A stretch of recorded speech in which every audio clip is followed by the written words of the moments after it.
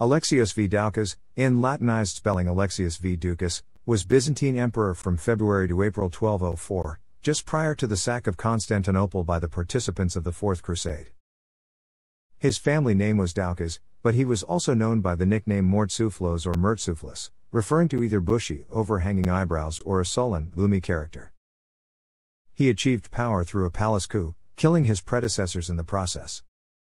Though he made vigorous attempts to defend Constantinople from the Crusader army, his military efforts proved ineffective. His actions won the support of the mass of the populace, but he alienated the elite of the city. Following the fall, sack, and occupation of the city, Alexios V was blinded by another ex-emperor and later executed by the new Latin regime. He was the last Byzantine emperor to rule in Constantinople until the Byzantine recapture of Constantinople in 1261. Though in possession of the surname used by a leading Byzantine aristocratic family, there is very little definitely known concerning the ancestry of Alexios Doukas Mourtzuphlos. The noble Doukas clan were not the only Doukai, as the surname was also employed by many families of humble origins. It has been claimed that Alexios Doukas was a great-great-grandson of the Emperor Alexios I Komnenos in the female line. This is not improbable, as all other Byzantine emperors, and the majority of attempted usurpers, of the period had a connection with the former imperial house of the Komnenoi, either by descent or marriage. A more precise theory has been proposed, that he was the son of an Isaac Doukas, and was the second cousin of Alexios IV Angelos. A letter sent to Pope Innocent III, stated that Alexios Doukas Mourtzuphlos was a blood relation of Alexios IV Angelos. The contemporary historian Nikitas Choniates was dismissed from office as Logothete of the Secreta by Mourtzouphlos. His assessment of the emperor's character might therefore be biased. However, Choniates allows that he was extremely clever by nature, though arrogant in his manner and lecherous. The Siege of Constantinople in 1204, by Palma il Giovane. The participation of Alexios Doukas Mourtzuphlos in the attempted overthrow of Alexios III Angelos by John Komnenos the Fat in 1200 had led to his imprisonment. Mourtzouphlos was probably imprisoned from 1201 until the restoration to the throne of Isaac II Angelos, the brother and predecessor of Alexios III. Isaac II, along with his son Alexios IV Angelos, were restored to the throne through the intervention of the leaders of the Fourth Crusade in July 1203.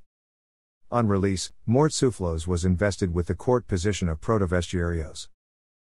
He had been married twice but was allegedly the lover of Eudokia Angelina, a daughter of Alexios III. By the beginning of 1204, Isaac II and Alexios IV had inspired little confidence among the people of Constantinople with their efforts to protect the city from the Latin Crusaders and their Venetian allies. And the citizens were becoming restless. The Crusaders were also losing patience with the emperors. They rioted and set fires in the city when the money and aid promised by Alexios IV was not forthcoming.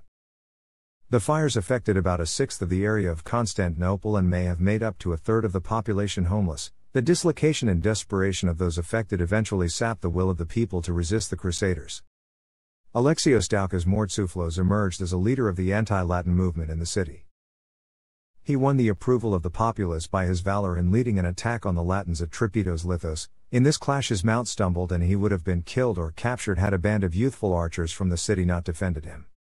Mourtzouphlos exploited the hatred of the people for the Latins to serve his personal ambition. The citizens of Constantinople rebelled in late January 1204, and in the chaos an otherwise obscure nobleman named Nicholas Kanabos was acclaimed emperor, though he was unwilling to accept the crown.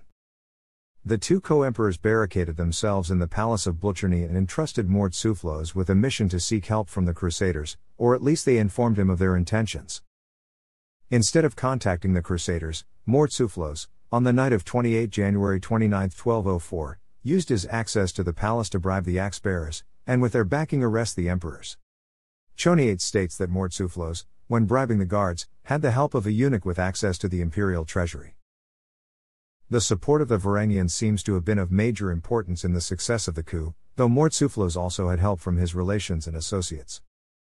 The young Alexios IV was eventually strangled in prison, while his father Isaac, both enfeebled and blind, died at around the time of the coup, his death variously attributed to fright, sorrow, or mistreatment.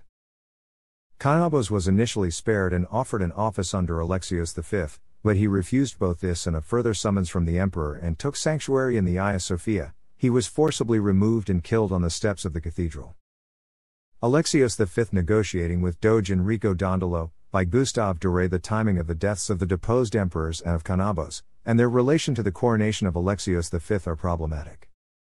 Alexios V appears to have been acclaimed emperor as early as the night he moved against the Angelid co-emperors, on 27 January. He was crowned soon after, on or around 5 February. Finding the treasury empty, the new emperor confiscated money from the aristocracy and high officials to be put to public use. These actions endeared Alexios V to the citizens, but alienated his relations and other prominent supporters. Once in firm control, Alexios V closed the gates of the city to the Crusaders and strengthened the fortifications. Sword in hand, he was active in leading attacks on sorties made by the Crusaders in search of supplies. On 2 February, Henry of Flanders led a part of the Crusader army to Philly, in order to obtain food supplies. As he returned towards Constantinople, Alexios V attacked his rearguard. The Byzantines were defeated, the imperial standard and an important icon of the Virgin were captured. The Byzantines lost some of their best soldiers in the clash, and Alexios V was lucky to escape alive. At about this time Alexios V attempted to destroy the Crusader fleet with fireships, but to little effect. The loss of the icon, traditionally seen as a physical embodiment of divine protection for the city, was a severe psychological blow. Its possession by the Crusaders convinced many of the population of Constantinople that the victory of the Westerners was now divinely sanctioned, as a punishment for the sins of the Byzantines. Around 8 February, Alexios V met the Doge of Venice, Enrico Dandolo, for peace talks. The conditions demanded by the Venetian, however, were too harsh for the Byzantines to consider. Choniate states that the meeting was brought to a close by a sudden attack by Crusader cavalry on Alexios V and his entourage, the emperor narrowly escaping capture. Alexios IV was probably killed the same day. The insistence by the Crusaders that he be restored to the throne may have precipitated his death. When news of the death of Alexios IV reached the Crusaders, relations between them and Alexios V deteriorated further. The forcible expulsion of all Latins resident in Constantinople in March seems to have been the tipping point which led the Crusaders to begin actively negotiating amongst themselves regarding the partition of the Byzantine Empire. They also began to prepare for their final assault on the city, which took place the following month. The defenders of Constantinople held out against a Crusader assault on 9 April. The Crusaders' second attack 3 days later, however, proved too strong to repel. Breaking through the walls near the Patria Gate, the Crusaders entered the city and looted the Blucherny Palace. Alexios V attempted to rally the people to the defense of the city, but with no success. Alexios V then boarded a fishing boat and fled the city towards Thrace on the night of April 12, 1204, accompanied by Eudokia Angelina and her mother Euphrosyne Doukaina Comatera. In the Hagia Sophia, Constantine Lascaris was acclaimed as emperor, but being unable to persuade the Varangians to continue the fight, in the early hours of 13 April he also fled, leaving Constantinople under Crusader control. Alexios V and his companions eventually reached Mourtzouphlos, which had been occupied by the deposed emperor Alexios III Angelos and his followers.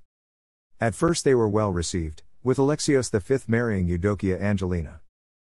Later, however, Alexios III arranged for his new son-in-law to be made captive and blinded, thereby rendering him ineligible for the imperial throne. Having been abandoned by both his supporters and his father-in-law, Alexios V was captured near Mourtzouphlos, or possibly in Anatolia, by the advancing Latins under Thierry de Luz in November 1204. On his return to Constantinople as a prisoner, Alexios V was tried for treason against Alexios IV. In his trial, the blind ex-emperor argued that it was Alexios IV who had committed treason to his country, through his intention to invite the Crusaders to enter Constantinople in force. On being condemned, he was executed by novel means. He was thrown to his death from the top of the column of Theodosius. The new, alien, Latin regime of conquerors in Constantinople may have viewed the public trial and execution of the man who murdered the last legitimate emperor as a way to cast an aura of legitimacy on themselves. Alexios V was the last Byzantine emperor to reign in Constantinople before the establishment of the Latin Empire, which controlled the city for the next 57 years, until it was recovered by the Nicene Emperor Michael VIII Palaiologos in 1261. Thanks for watching.